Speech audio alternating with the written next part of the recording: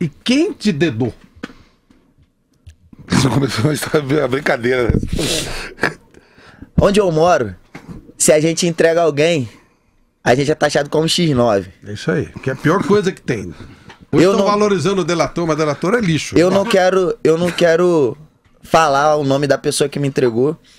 E eu, desde já, o perdoo, porque a falta de perdão é comparado a um copo de veneno que você toma esperando que a outra pessoa morra. Então, independente de qualquer coisa, se ele quis me afligir ou me atingir negativamente, ele contribuiu muito para que a minha oportunidade maior, a melhor oportunidade da minha vida estivesse aqui na minha frente. Então, eu não tenho rancor nenhum dele, não guardo mágoa nenhuma e também não é interessante para mim falar sobre.